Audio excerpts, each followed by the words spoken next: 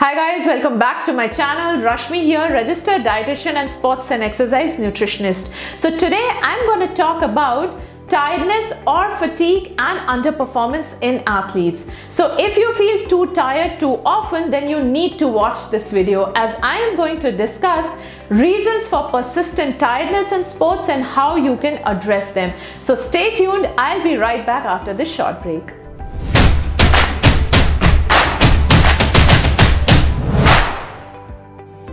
Athletes feeling tired after a tough workout or bad night's sleep is normal and temporary. But what happens when that tiredness doesn't go away? Fatigue is a problem when it interferes with an athlete's everyday life. It might feel like a physical heaviness or inability to concentrate. And I see fatigue affects athletes in different ways. It affects physical and mental capacity of a person to perform set tasks. It is especially noted in athletes who push themselves to the limits of endurance and is also common among people who engage in strenuous exercises. So one can usually differentiate between normal healthy tiredness and abnormal fatigue. Normal healthy tiredness goes away within a day or two of lessened activity or rest, whereas abnormal fatigue is persistent and might need medical intervention.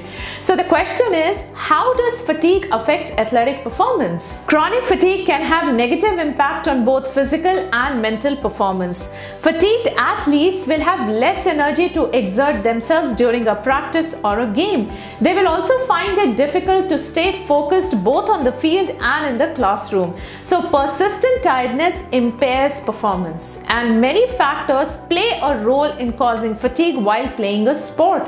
So here are some of the common causes of persistent tiredness and how you can address them. Number one, overtraining. Overtraining is a common cause of persistent tiredness and can have disastrous consequences. Excessive training load with no recovery time produces a short-term overtraining.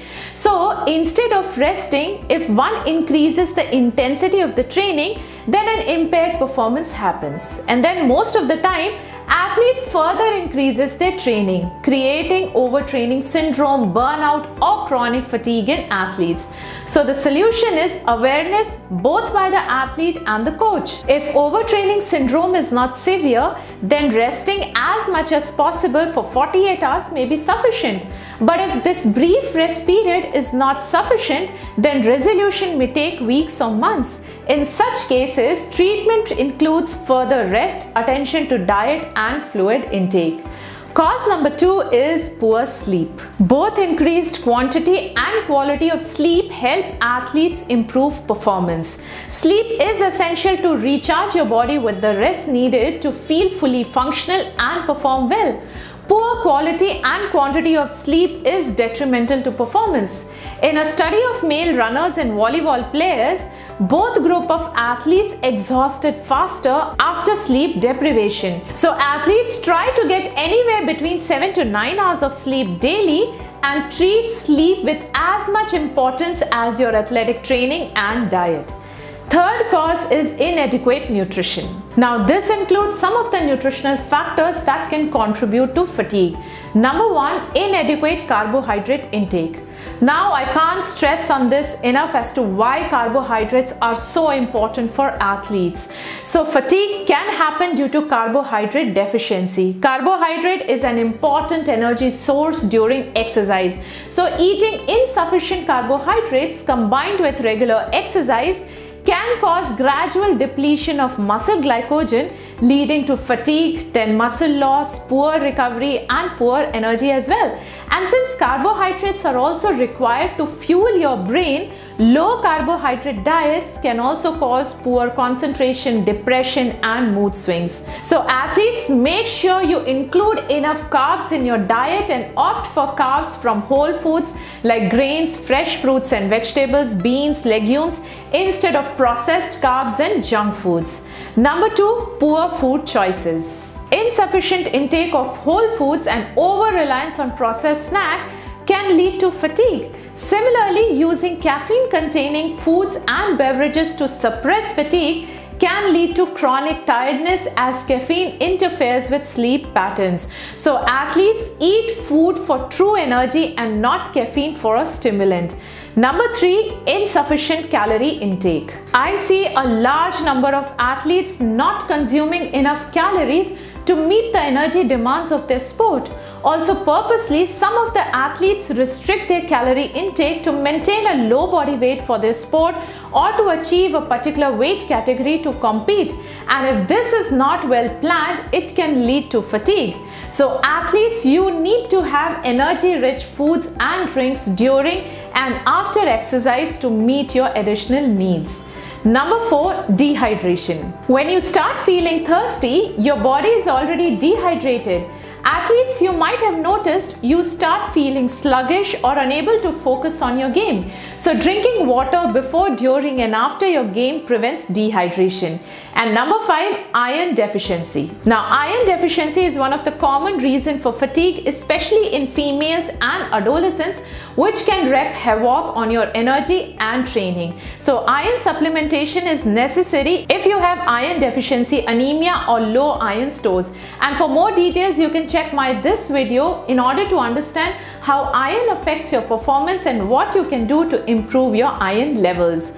So after inadequate nutrition intake, 4th cause for persistent tiredness is poor nutritional timing. Poor nutritional timing can also cause fatigue. So skipping breakfast or only having a nutrition bar for lunch does not provide enough energy to keep an athlete going through the day.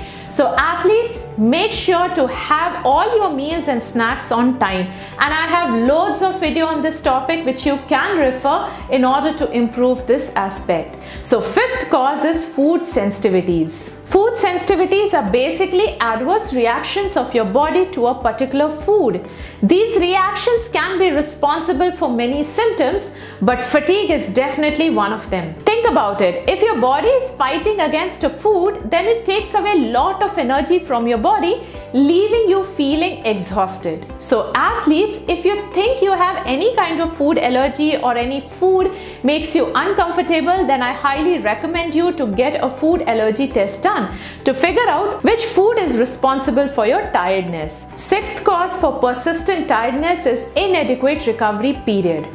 Now this is pretty common among athletes nowadays. So resting between events is important to give your body enough time to recover. Without proper recovery time, your body could be fatigued before your next game even begins. Sore muscles, stiffness and feeling groggy are warning signs that you are not getting enough rest. During your next game, you may not perform your best. So extreme fatigue from inadequate rest not only affects your performance, but it can also increases your risk of injury. So athletes, if you're feeling tired, then sometimes take a day off from your training or gym, or ask your coach if you can sit outside to watch the game to give some time to your body to recover. At number 7, the cause can be medical conditions. Sometimes fatigue can be a symptom of a medical condition like Crohn's disease, celiac disease, etc. An athlete may be having a healthy balanced diet but may not be absorbing all the nutrients they need. So athletes, I suggest you to consult a sports medicine doctor to rule out if you have any such condition. And lastly, mental health issues like depression can also cause chronic fatigue. So athletes, don't hesitate to consult a sports psychologist if you're facing any such mental health issues. So athletes, vitamin pills or any other supplements will not boost your energy. Replacing inadequate or lost nutrients in addition to adequate sleep and stress management can go a long way in resolving your chronic fatigue. Persistent fatigue isn't normal. If fatigue is interfering with your performance, schoolwork, or making it hard to enjoy your free time, then I highly recommend you to speak to a sports medicine physician or a qualified sports nutritionist. Very often, there is a reason and a solution for persistent tiredness. So I hope you enjoyed this video. Do give it a thumbs up. Thanks for watching. Have a lovely weekend and I will see you next week.